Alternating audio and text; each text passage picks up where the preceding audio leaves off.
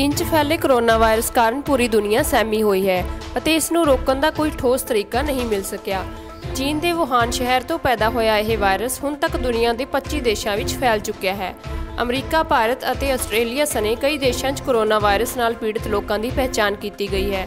ਪਰ ਹੈਰਾਨੀ ਦੀ ਗੱਲ ਇਹ ਹੈ ਕਿ ਚੀਨ 'ਚ ਵਾਇਰਸ ਬਾਰੇ ਸਭ ਤੋਂ ਪਹਿਲਾਂ ਖੁਲਾਸਾ ਕਰਨ ਅਤੇ ਚੇਤਾਵਨੀ ਦੇਣ ਵਾਲੇ ਡਾਕਟਰ ਨੂੰ ਸਜ਼ਾ ਭੁਗਤਣੀ ਪਈ।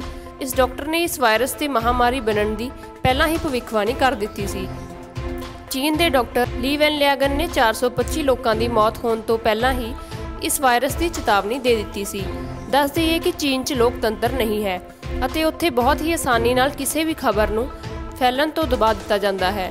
ਅਜਿਹਾ ਹੀ ਕੁਝ ਕੋਰੋਨਾ ਵਾਇਰਸ ਨੂੰ ਲੈ ਕੇ ਹੋਇਆ ਜਦ ਦੁਨੀਆ ਤੋਂ ਪਹਿਲਾਂ ਚੀਨ ਸਰਕਾਰ ਨੂੰ ਇਸ ਦਾ ਪਤਾ ਲੱਗਾ। ਕੋਰੋਨਾ ਵਾਇਰਸ ਦੀ ਭਵਿੱਖਬਾਣੀ ਕਰਨ ਵਾਲੇ ਡਾਕਟਰ ਲੀ ਨੂੰ ਵੀ ਇਸ ਲਈ ਅੱਧੀ ਰਾਤ ਤੋਂ ਉਸਦੇ ਘਰੋਂ ਹੀ ਹਿਰਾਸਤ ਵਿੱਚ ਲੈ ਲਿਆ ਗਿਆ ਸੀ। ਇਹ ਡਾਕਟਰ ਹੁਣ ਖੁਦ ਕੋਰੋਨਾ ਵਾਇਰਸ ਦੀ ਲਪੇਟ 'ਚ ਹੈ।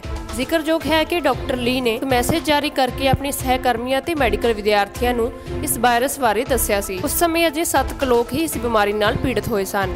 ਉਹਨਾਂ ਨੇ ਦੱਸਿਆ ਸੀ ਕਿ ਇਹ ਸਾਰਸ ਵਾਇਰਸ ਵਰਗਾ ਹੀ ਹੈ, ਜਿਸ ਕਾਰਨ 2003 'ਚ 800 ਲੋਕਾਂ ਦੀ ਮੌਤ ਹੋ ਗਈ ਸੀ। ਇਸ ਸਮੇਂ ਸਿਰਫ ਚੀਨ 'ਚ ਹੀ 14,000 ਤੋਂ ਵੱਧ ਲੋਕ ਇਸ ਵਾਇਰਸ ਕਾਰਨ ਪੀੜਤ ਹਨ ਅਤੇ ਕਈ ਦੇਸ਼ਾਂ 'ਚ ਦੇ ਮਰੀਜ਼ਾਂ ਦੀ ਗਿਣਤੀ ਵਧ ਰਹੀ ਹੈ।